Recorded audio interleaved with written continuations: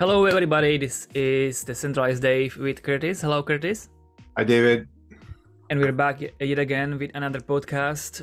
It's two of us, and the next time I believe Isabel is going to be joining us again.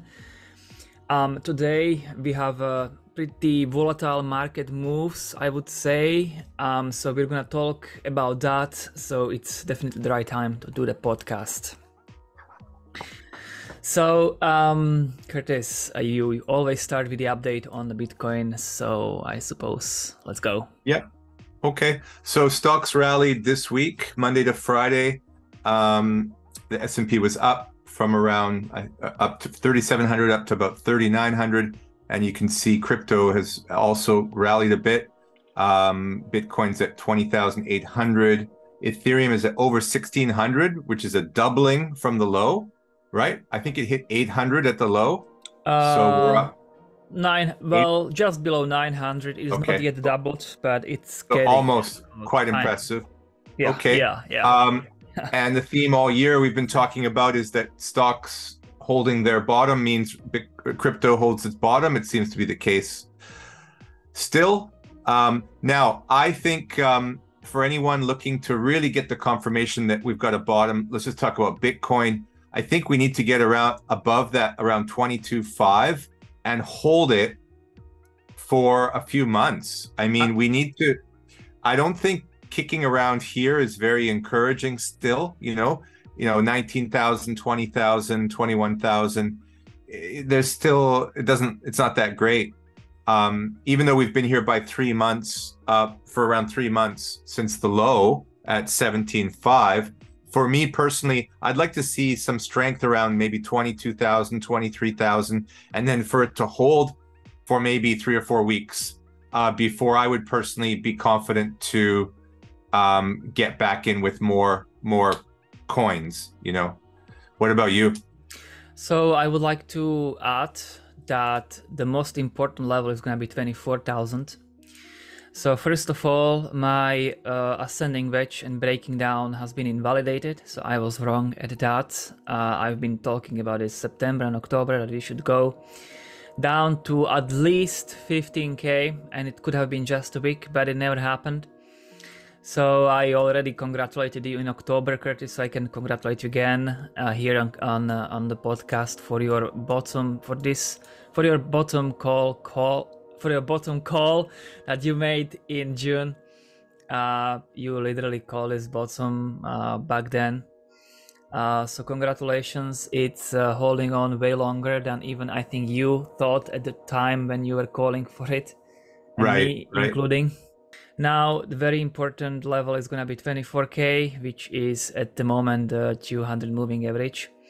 So now, whether this is going to bounce from the 24K on a first tange, I do not know. But I think that there is also even reasonable chance that it's going to even break through and only then come back to it. So maybe we will even see like 25K, not that far into the future, I would say.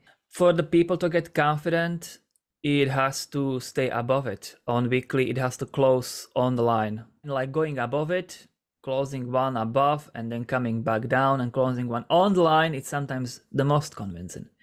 Right. And just for your listeners, so the idea is that when you're looking at a bottom in a market, there's sort of two ways that bottom can resolve. One is on a very sharp price that just spikes way down, and the other one is over a length of time, maybe not such a deep price fall, but it consolidates over 3 to 6 months, for example. So 17.6 was the bottom, but we've also had 3 months at around 19,000, right? Mm-hmm. And the longer that goes, the more likelihood that was the bottom at 17.6 for this entire cycle. So if it gets above 22, 24, that's great. I think we also need it to stay there for a week or 2 or 3, maybe even a month or 2. Maybe we need to stay above 22 until December before I feel comfortable to invest some new money. You've mentioned S&P 500. So S&P 500, yes, just like you said, So we had a new yearly low in October, at the start of October. Did not touch my blue line, but it was genuinely close. It was like $90 close, so not that far off, to be honest. And it literally, actually, the 200 moving average literally held here on S&P 500, like, and this is like almost close on the line. It's not perfect close on the line, but very close, very 35.88, close. 36. Yeah. So that was somewhat of a bullish confirmation. And look back, it goes back to 2008. Except for the 2020, there's only one anomaly. That 200-week moving average on the S&P goes back to 2008. I would like to correct you just a little bit that there was one exception, one exceptional candle, and interestingly enough, it then held anyway. If you zoom back, you just get a picture of what I'm saying. Yeah. Yes, this was a huge, bearish. Yeah. So last week was very good. It was continuation from the week before that. So we've had 2 weeks of green candles, and we're above 3,900 now. Q3 earnings came out more. We had tech this week. Amazon very bad. Apple was very good. Facebook very bad. Tesla was good, etc. So overall, maybe a B or B minus score on Q3 earnings. I think at least half the companies beat the estimates. So that's why we've had this rally. And now DXY is important to mention. I made a call a month ago, I think 2 podcasts ago, at the end of September, when stuff was looking like really worrying. I was very worried because my fault line means that this is my point of kind of breakdown. Like when I have to, if we get a monthly open and a close above my fault line, I'm gonna have to start worrying that the dollar turned on a macro scale turned bullish versus other fiat currencies, because this is the basket of fiat currencies, right? DXY. And I made a call that the next monthly candle is gonna be red, and I think this is going to be the case. It's still 1 day and 15 hours until this candle closes, but it's reasonable chance, it's likely at this point that it is indeed going to be red this month's candle. And I can likelihood follow with the call for the next month. I would like to call that the next month again is going to be a red candle for DXY. Right. Which is good for gold. It's good for Bitcoin. It's good would for be stocks. Great for everything. Yes. Yeah. Oh my gosh. In the most recent, this week there was I think it was what was the PCE? So there was some indication inflation is falling a bit. Something came out on Friday. I forget what it was. The PCE price index, which is not very well known, but it came out a little bit lower. So it's consumer goods in the US. So we're getting little glimpses that inflation might be going down. And then, of course, all of the incoming bad economy news is going to put downward pressure on inflation. So rate hikes, right? Rate hikes take around 12 to 18 months to really impact the economy, right? If there's a time lag of about a year for the rate hikes to affect the real economy. And so I think you're probably going to see that in the early 2023, that the actual impact on the average person in terms of what the rate hikes did. That's where you're. I follow you. I follow you. Although, right. And so when we just got Q3 earnings, right? Because companies are still earning off of the cash in the economy over last year, right? So we're not really seeing. There's a good chance that earnings will be lower next year for companies in Q1, Q2 than right now. That doesn't mean it's true, but it could be, right? So there's some lead time there on the rates starting to bite in the U.S. economy. The investors started selling off stocks as interest rates were rising, knowing that the pain is coming down the road, whether that's 6 months, 9 months, 12 months away. And now that they see the Fed has probably raised rates as much as they can, that's when stocks start to turn around. Yeah, it We've makes always sense. thought that. Yeah, Yes, it makes sense. All right, would you like to now follow with your topic? Are we yeah, seeing so a it fits soft exactly. landing? So can you share that document? So, so my take this week, and well, I've been talking about this for several months, but I think the least popular opinion this year, maybe you agree or disagree, David. To me, there was 3 scenarios this year. One is the Fed is going to raise rates and destroy everything, right? They're going to cause a cascading disaster. They're gonna break something. That's what you mean. Right. The other was no, they're going to pivot and things are going to rally, right? So the Fed is not going to be as hawkish. And as soon as there's a little problem, the Fed will stop raising rates and you'll see a boom. Those were the 2 camps, right? One of those 2.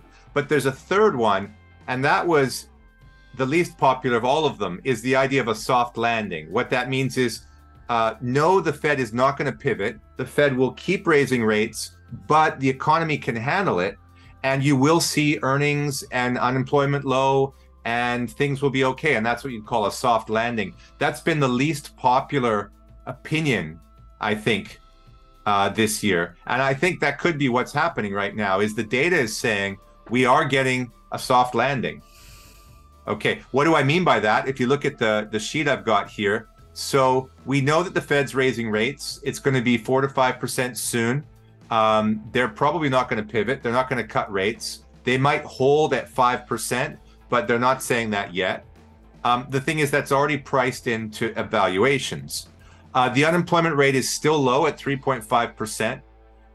Last week, we had Q3 GDP growth of 2.6%. So the economy grew. Q3 earnings were about a B grade, meaning some companies beat estimates, some didn't, but Q3 earnings were fine. Housing, I read an article today, there's a housing shortage. Okay, that's not when housing prices crash. So builders are starting to slow their building because mortgage rates are too high, and therefore you're going to have more shortage. Well, you don't have housing prices crash in a shortage typically. So indeed, mortgage rates are rising, which puts downward pressure on housing because it's more expensive to service the mortgage. But you don't have enough supply on the market. And so the housing crash is not happening, and not yet. Okay. We did have Credit Suisse restructured this week, so that was not fake news. They had to bring in some Saudi investors. And so that maybe is the first thing that's broken, right? But the other banks are reporting profits. So we have not had bank failures. We haven't had anything break.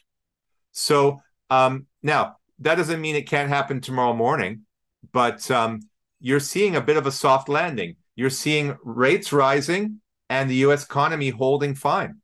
We're not having job losses.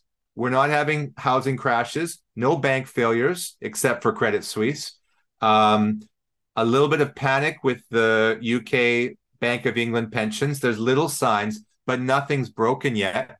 We see DXY coming down, okay, which is going to add some support. That'll be good. So yeah, that's the idea. I'm not saying this will continue even from tomorrow, but there seems to be a soft landing happening. I have bolded the sentence that I couldn't agree more with, and this is also a sentence worth to repeat and over and over. Asset prices are not the real economy, and they're not the same thing. Asset prices frequently have risen while the economy is in a recession and the real economy is bad. So, and that's what I'm trying to bridge with 2023, because I think people need to look at both, and they need to realize that, yes, there's a lot of pain coming to real people. There will be job losses, earnings will fall, companies will suffer, there will be tightening, but that doesn't mean, the average person doesn't realize that they're shocked to see the stock market taking off. And it's because of this gap between the forward-looking aspect of investments and what risk on, risk off mean. Without speaking about 2023, we can already conclude that the prices of the assets is going to perhaps depend on what's going to be happening in 2024. But this is, yeah, let's leave this for Christmas talk. But yeah, I generally agree. One thing that I would probably not fully agree at the moment is that the fiat brand name has been permanently damaged. Maybe the fiat brand name overall, but then I would include US dollars. Also, my fiat line is about agreement to this. Unless we don't break this my fiat line, I'm still saying the US dollar is in the macro bearish. Even so you would include other, US dollar in that sentence, is that right? I would include US dollar in that sentence. So you would say all fiat with no all exception. Fiat has been permanently damaged. I would agree with that. I can add US dollar in there, yeah. But I would agree that all fiat has been debunked. Yeah. This is just when I look at this as a macro chart, this was just it was just always coming. A retest of this was always coming, and it is happening right now.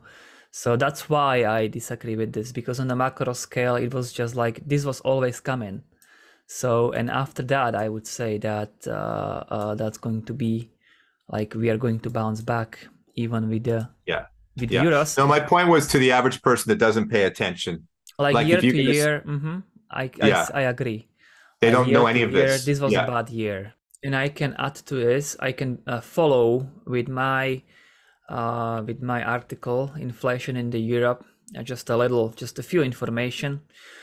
I live in the Europe and in a country that uses euro as a native currency. We abandoned the small currency of this country like 14 years ago.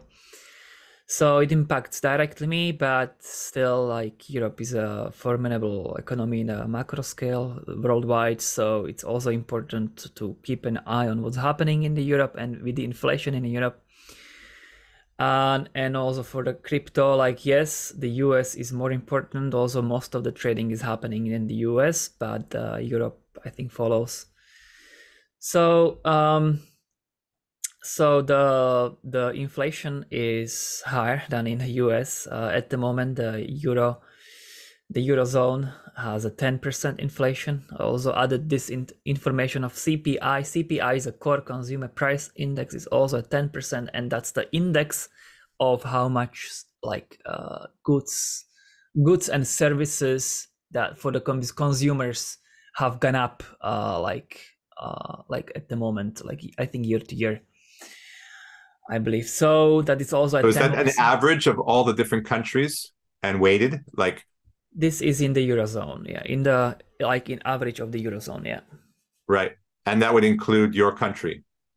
It would. And have you noticed, just anecdotally, have you noticed prices going up in your local supermarkets? Yes, I have. What in particular did you notice? Or is there anything in particular? Even the bread rolls that I buy for the breakfast sometimes. Like, I remember, like, they used to be 65 cents, now they're 80 cents. Right. So that's a lot. Yeah. But some things did not go as much high, but this was just everybody can kind of see that. Yes, that's true. And for me, I order. So I live in Japan, and I order from Costco, which is an American product company. Okay. And I order things like coffee, bulk coffee, and things.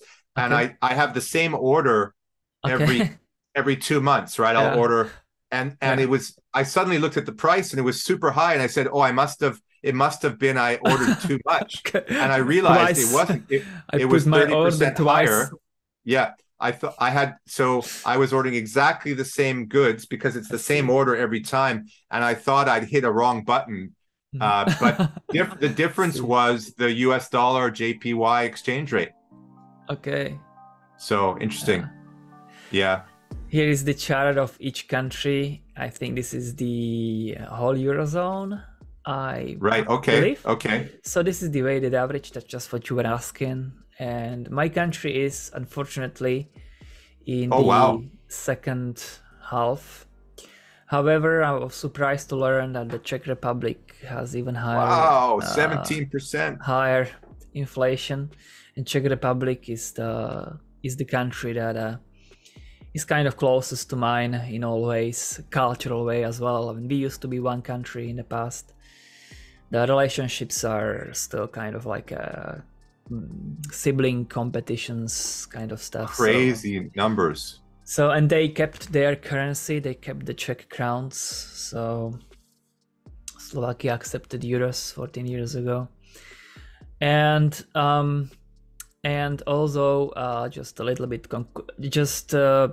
to follow with my findings of what the European Central Bank is going to do or does, because all the time we talk about the Fed. So now, let's talk about the same, like what the European Central Bank does. So they expect, given the rhetoric they have had, they expect to raise the rates higher, but not necessarily in the upcoming months, because it is becoming clear that relentless monetary policy will end up breaking something. And that's also what we speak about the US as well, and what you say all the time. So the same worries are in Europe.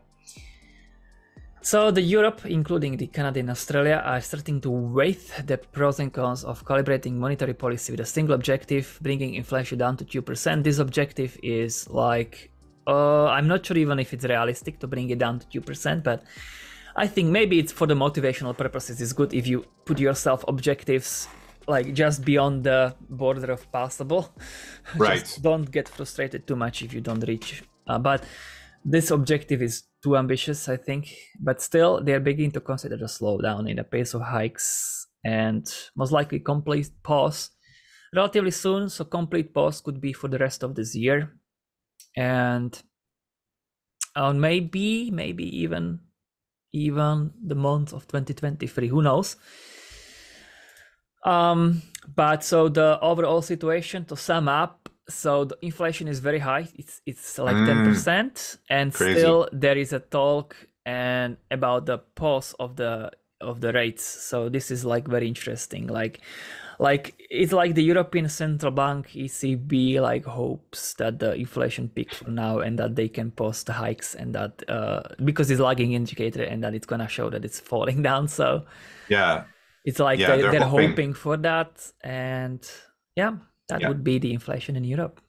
And remember, this is what the governments are reporting, because governments have been notoriously under-reporting inflation, right? Like they don't include certain things. And a lot of people that follow these rates have been saying they've been lying for many years and reporting it lower than That's a what good it point. was. That's an excellent point. This is what the government's admitting. So you could argue it might even be higher than these numbers, right?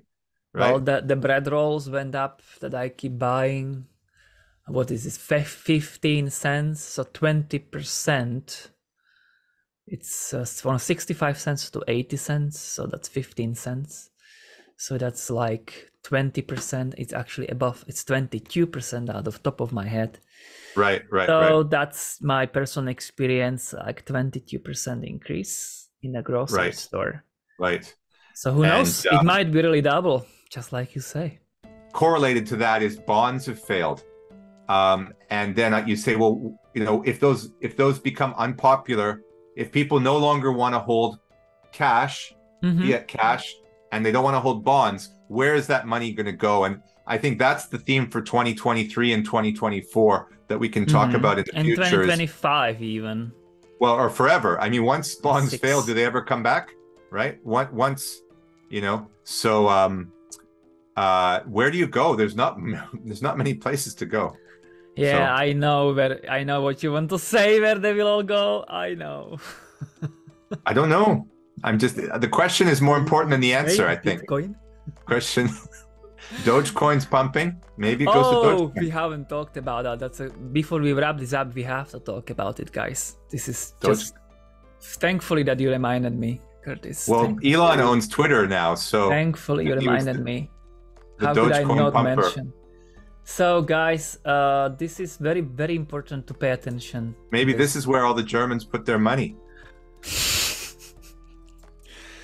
So this is very important to pay attention, because we've seen. I have a short chart here. We've seen Doge USD. Maybe let's put like Bittrex should have a very long chart. Yes, Bittrex never disappoints. So this is very important to see, because this reminds me just a little bit what happened in like December 2020. In 2 weeks, Doge back then pumped 330%. Right. And that was like kind of a indication that there is seriously gonna be some kind of a breakout of all-time highs and some kind of a very bullish wave, which then came in Q1 and partially in Q2 in 2021. Right. So right now, okay, it's not 333%, but in one single week, the Doge has literally gone 150%, which is just a half. And these pumps are not unnoticed. They always kind of bring some kind of new money or some money then come back to crypto when this happens. Right. So when I saw yesterday that it literally touched 15 cents, even though it is because of the Twitter news, but regardless of the news, when Doge goes, all the meme coin go, like Floki Inu. Floki Inu is on my short list. It also Floki Inu has gone this week. Floki, I've never... Yeah, the Elon Musk dog, you know. Yeah, there's lots of money in stable coins, and it's probably they want to come back to crypto. They don't want to go out of the crypto market. And also on the Bitcoin contract, Doge has literally retested the high from August 2021. So this is like surreal. It is big, and it is big for altcoins first of all. And also even past merge, because I was obviously wrong with the breaking down of the wedge. We did not break down the yearly lows. So I drew this level back in January 2021, and look how this level is important today. This is 2 years old drawing area, 2 years old area, and look how important it is today. So that's why I don't delete these lines, because we don't know.